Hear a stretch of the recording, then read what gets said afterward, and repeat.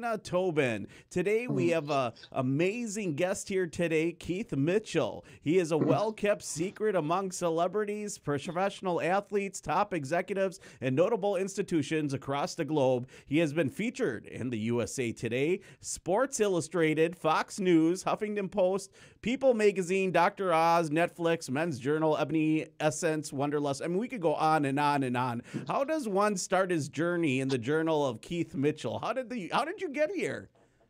That's a great question. I asked that many times, but no matter what my answer comes to, it's I'm so grateful for the experience.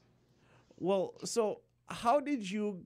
I guess we'll start with the beginning. How did you get involved in the NFL? Like, was that your childhood dream, or is that just something that you stumbled upon? No, definitely. Childhood dream coming up in Texas. Football is like a religion, and one of the things that I gravitated to for the various reasons, whether it be the family dynamic, and really on Sundays, after church, that's really the only time that the family actually uh, enjoyed one another, if you will. Uh, you know, so I think I gravitated to that for the various reasons that I felt it could bring my family together. I looked at it as how society, revered athletes in the community and so forth. So that began to be my endeavor, and I began to realize my way of achieving that. One of my teachers, my coaches, asked me a question: "Where do you see yourself in 5 years?"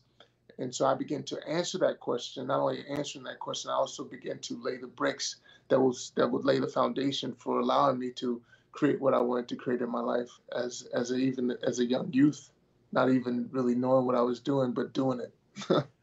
Well, I Yeah. I remember a lot of that because when I get out of church when I was a youngster, the idea was is that there's so many kids, and I guess as a medium sized church, there's so many kids that wanted to get out early. We were antsy, and what we wanted to do is we had enough people to play teams and games, so we went outside. We'd throw the pigskin around or hit the basketball hoop behind the church while parents mingled and talked and socialized with everyone. And you're right. Football is a way that brings people together. Families get together when it's NFL time. Your team's in the playoffs. So I'm in Wisconsin. I Okay. would have worn my Brett Favre jersey, but the green screen doesn't allow it. I'd be invisible right now. There So you go. us unfortunately, we don't have that ability here in Green Bay. But I understand what it's like to have a sport where the locals feel like it's the local ordained religion, and that it brings people together in sports. That's what it's supposed to do. It really is. And so your life took a major turn while you were playing in the NFL. You were playing for the Saints and then later for the Jaguars. It's like you've lived two completely separate lives. This is true. This is true. And how I got there, my last season while I was in Jacksonville, making a tackle I had made many times. I was a linebacker, and my job was to run as fast as I could into people and hit them as hard as I could. And I was pretty good at it. I was all pro at the position. But my career came to an end, doing that very thing that I had done so many times in my life. And on this particular play, I end up on my back. I'm trying to get up and move after a collision. Typically, on a collision, you get up and you celebrate to build momentum for the team and so forth. We had to stop in that particular play, but on this particular play, I my body wouldn't respond, and so I'm laying there in front of 80,000 people at least and millions watching, and it was just you talking about changing my life from one place, one instance to another. It was just a life changing situation for me. I was diagnosed with a spinal contusion. I suffered paralysis for about a month or so, and through the process, I learned conscious breathing, which now I call meditation. So, what, like to somebody out there that's never heard of what meditation is, other than what we've seen on TV, what is meditation? How does it work? Well, meditation is really a mind practice, and what you have a practice for is for when you're faced with adversity. When you think of weight training, you're constantly challenging your body, your muscle to press a weight. Sometimes the weight is foreign, sometimes it's a new movement, but you're constantly sharpening that muscle or activating that muscle so it can have a response. what we lack in a lot of cases, especially in our society now, when we're faced with adversity, we're faced with problem solving. Particularly, it's going to show up in our relationships, and that's not just relationships in our romantic relationship. There's also social relationships and how we relate to the environment, the world, and how we participate in it. So through a mind practice, it gives us the ability to have that stamina to not be into fight or flight or in this emotional erratic state, but to be more intentional with our behavior and more intentional with the way we respond. So mind practice is crucial to the evolution of the human, in particular when it comes to solving our problems. I'm a protest reporter. I covered the burning down of the third precinct of Minneapolis. I was in Kenosha, and I think that emotions run wild. Like people aren't really taught how to control their emotions, or even had how to have a civil conversation anymore. And it's interesting. This is something that you would think that might even be taught in school, where we can teach our children to be more mindful and to be patient and learn these things. What are some of the benefits of meditation? Well, the benefits of meditation, we begin to develop an emotional maturity. Like you're saying, like we can't even handle the adverse conversations. We can't even handle when things get rough, and that's really when relationships are really, you find what you actually have in a relationship is when it gets tough. It gets, we're faced with adversity. I mean, that's the reason why you have the practice. And so what this does is allow us to move through the things that are a little bit uncomfortable to go into that next stage of our life. Like I said, I gave the great comparisons, in my opinion, to the muscle build, and how you build muscle is through the tears.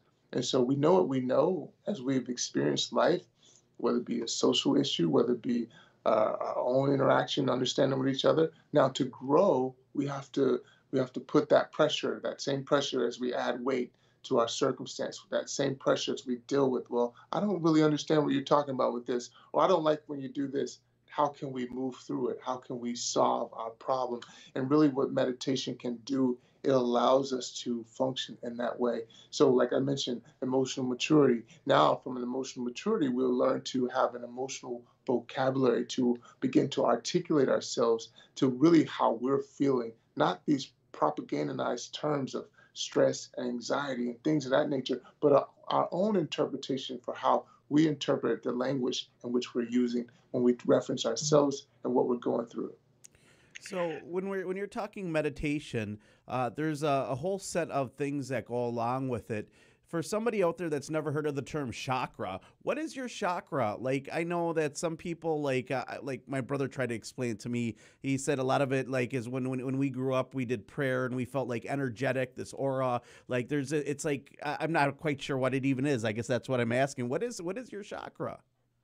So the chakra is really, it's like the blueprint of the vehicle in which we're in, right? And so what happens is, like, you have the root chakra, you have the sacral. They're all holding particular parts of our experiences of life. And what you'll find is when we go through a traumatic situation, the human body naturally will compartmentalize those issues that we go through into our bodies, and we hold it there because we will learn a lot of different things. But what we didn't learn and what they hadn't shown us ever was how to release the trauma. So what we do is we compartmentalize it, we house it in our bodies. And so through meditation, starting with the breath, because the breath is a key to this dynamic, is breathing from the belly, diaphragm breathing. And we begin to release that trauma that's locked into our bodies. It releases our mind. Therefore, we can have an evolution of who we're choosing to be going forward on this plane. That's interesting things. Like I hear about it. It sounds like something that we need more of. Learning patience, understanding. It's almost a form of long suffering and all those other wonderful things. Melding the mind and the body together. Is there any healing properties to doing yoga? Oh, definitely the healing properties. Because what you find is, it's one of those things that because my father's a preacher, I grew up in the church, but what I find is you can't speak anyone to a liberation. You have to be the embodiment of it. And so what a yoga gets an opportunity, it gains this opportunity to do is actually If you're talking about patience, well, you have to develop the patience with yourself. If you're talking about empathy, we first begin to develop that empathy with ourselves. And when we go through the process, what we'll find is we don't typically have that much patience with ourselves. We don't typically have that much empathy with ourselves. So how do we really find our way embodying this thing that we're talking about? Well, we have to go through the experience. And through a yoga practice, it actually gains us the opportunity to put ourselves in those awkward moments I call adversity. And we begin to realize I don't have to go into a fight or flight, an emotional rant. I can just breathe my way through the resolution of it. I can just breathe my way into it to realize how I can do it better, how I can show up better, and live that life that I truly desire and crave to and deserve in this sense. It's our natural right as humans on this plane to enjoy this heaven that we gain here on earth.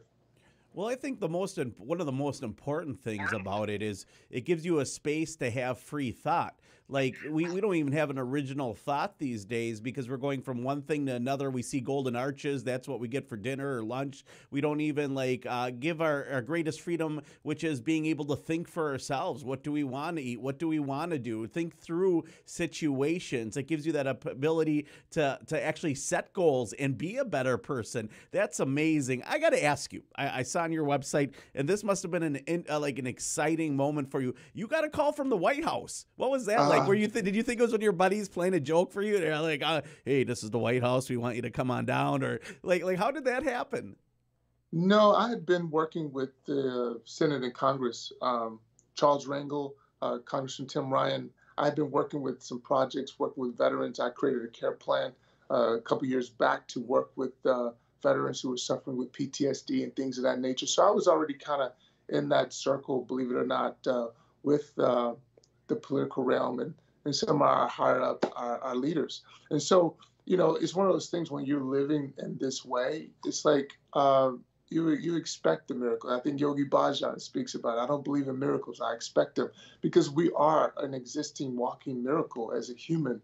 And when we speak things and we put our attention to things, things manifest. We have that possibility. So, by living this way, from even like as a child, thinking I could be amongst the greatest and play amongst the great and dominate, coming from nowhere, a little small town outside of Dallas, Texas called Garland, and to put myself in that position, well, this is the same thing, and this is what meditation gains us the opportunity to do. It's like, I know you believe in the creator outside yourself, we call God, but how much of us do, and how much do you believe in yourself? And I think from the standpoint of where we are in a predicament, and socially speaking, we have to look at ourselves because no one's going to save us but us. And we have to find that voice within ourselves to be able to speak our truth and stand for really what we believe in. And it's crucial right now. It's like, speaking of sports, this is the fourth quarter, and we're down by 2 touchdowns. So we need that Tom Brady in the ranks, and that Tom Brady in this case is you. That Tom Brady is you, and that play is going to be made by you. And so meditation, in my opinion, how I teach it and share it, is the opportunity that we can find that confidence, that courage to speak and hold that space. Yeah, wise words. I know I do talk radio during the day, and I always tell my listeners that all throughout history, there's all these people, millions of people have come and gone, but it's one or two people here that change the balance of history. And who says you can't be that person? You have to actually want to be. You have to learn to be and create, set these goals, change, and improve who you are. Fantastic stuff. By the way, you'll be joining us on 4th of July weekend at United We Stand Cambria. Let our viewers and listeners know, where can they find out more about you? Well, my website's keithmitchell59.com. 59 was my jersey number. I have some really amazing projects coming up. You can go to my Instagram, keithmitchell59, and I can let you know where you can find out all the things that we have up and coming. But yeah, Cambria is going to be amazing. I can't wait. It's always a great time when we all come together, and really that energy in that space. I believe Cambria is going to be lit up It come definitely July is. 4th, the 4th. Yes. And we'll be live too. It'll be live for all of you guys out there to partake, and you can go to the freeandequal.org, as well as we'll be live on just about every social media platform. It's going to be a great weekend. Make sure if you're home and you're practicing your social distancing or whatever it is that you're doing, don't miss out on United We Stand Cambria. It'll be a great event. Thanks, Keith,